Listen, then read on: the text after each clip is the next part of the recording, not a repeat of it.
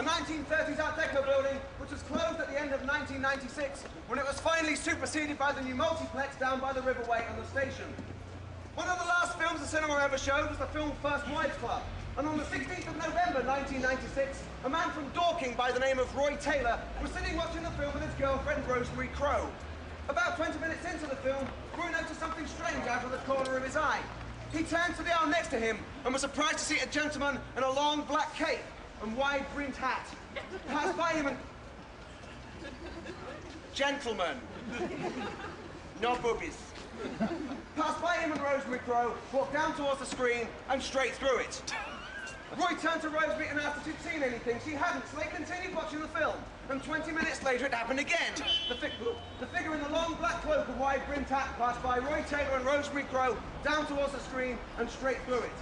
This time Roy turned to Rosemary at the time it was happening and pointed out the figure, but still she could see nothing.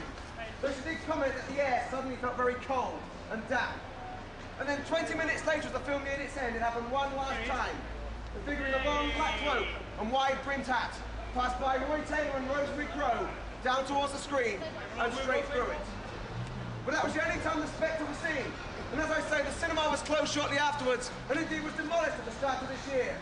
So who knows? Maybe he's picking through the ruins tonight, surviving on nothing more than mouldy Butticus, rah, rah, rah, drinking out-of-date cartons of Bongo, and watching constant reruns of Kevin Costner's Waterworld and Pokemon the movie.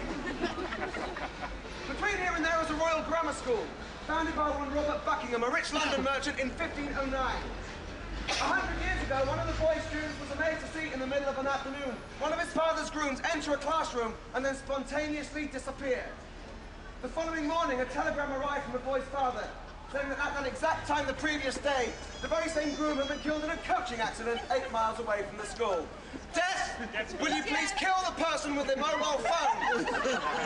It's him! Suicide for the Grim Reaper!